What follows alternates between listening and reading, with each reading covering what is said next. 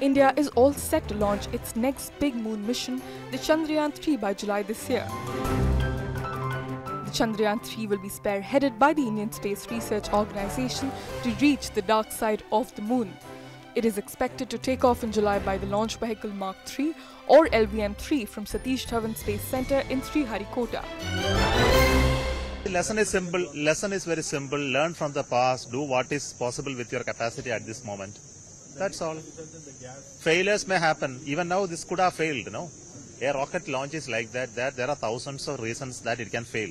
And if it is, if there is a system like that, fine. But we have to do what is needed to be done, so that we don't regret later. That's all.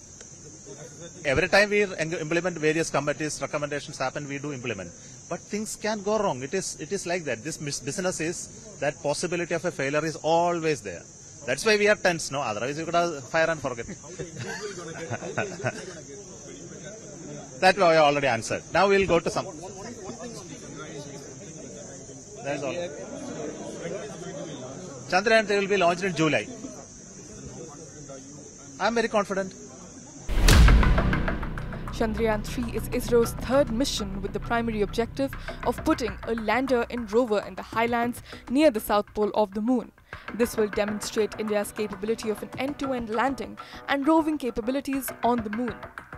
CH-3's pro-population module has spectropolarimetry of habitable planet Earth payload, which will study the spectral and polarimetric measurements of Earth from the lunar orbit.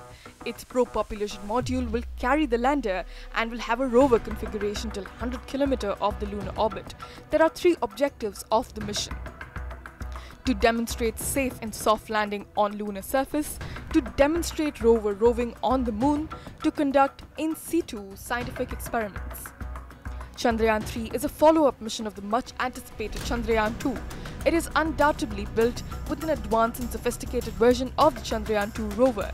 But most importantly, it will carry the expectations of the entire nation, as its predecessor, the Chandrayaan 2, failed during the final process of its landing.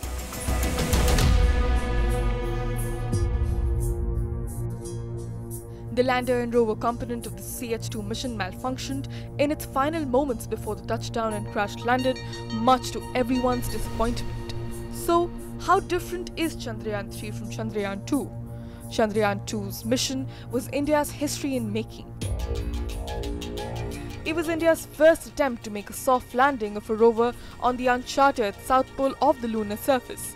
It was a failed moon mission, but it has been rendering valuable information for the space community. The entire mission of Chandrayaan 2 was actually not a waste.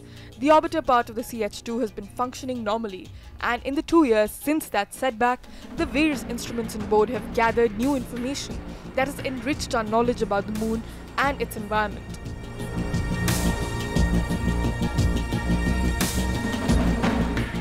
The lander for Chandrayaan 3 will have only 4 throttleable engines, unlike Vikram on Chandrayaan 2, which had 5 800-Newton engines, with the fifth one being centrally mounted with a fixed thrust. Additionally, the Chandrayaan 3 lander will be equipped with laser Doppler velocimeter. The mission objective of Chandrayaan 3, as mentioned on the ISRO official website, is to have a safe and soft landing on the moon, followed by a rover to conduct the in situ experiments on the moon. According to ISRO chief S Somanath, a lot of work is being done to achieve that, including building new instruments, building better algorithms, and taking care of the failure models. Chandrayaan 3, if successful, will make India the 4th country to soft land a spacecraft on the moon after the United States, USSR, and China.